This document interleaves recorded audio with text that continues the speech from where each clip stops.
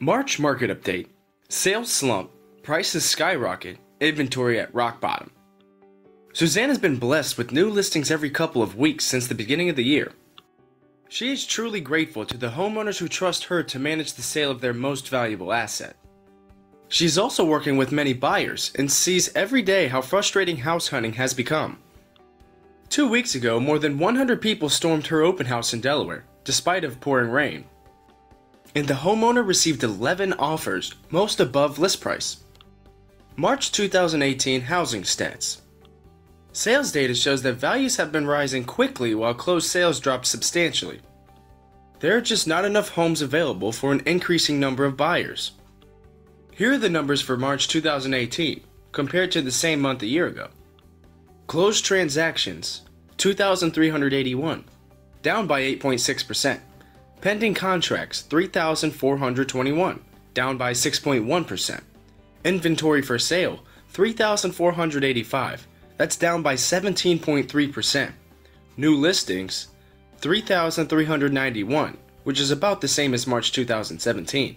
And the average sales price is $219,939, and that's up by 8.8%. Days on market, 39, down by 13.3%. The forces of our free market at work. Over the past 7 years, the number of new listings has not changed. Every year, the same number of homeowners sell. However, there are more buyers looking for homes. These buyers have purchased most of the available inventory. And new construction has not kept up with the increasing demand. With more buyers competing for the same number of homes, prices have increased sharply, and homes sell faster than ever. Most competitive price ranges based on DOM. To see which price ranges are most competitive, we created 2 charts. They show the days on market split into $25,000 segments for sales during the first quarter of 2018. The first graphic shows data for the entire MLS, or all of Central Ohio. Homes between $150,000 and $225,000 sell in less than 30 days. That's the most competitive price range. It's also the price point most first-time buyers can afford. You will find a much better selection and less competition over $350,000. A real break occurs at $450,000, where days on market jumps to 94, which is over 3 months.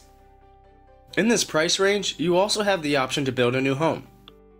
The next chart shows days on market in the Dublin and Powell zip codes 43016, 43017, and 43065. As you can see, there were no sales below $75,000 in Dublin and Powell. The most competitive price ranges in these 2 suburbs are between $175,000 and $250,000, with days on market as low as 10 days. While $325,000 to $375,000 seem to be less competitive, there's more demand for homes priced between $375,000 and $425,000.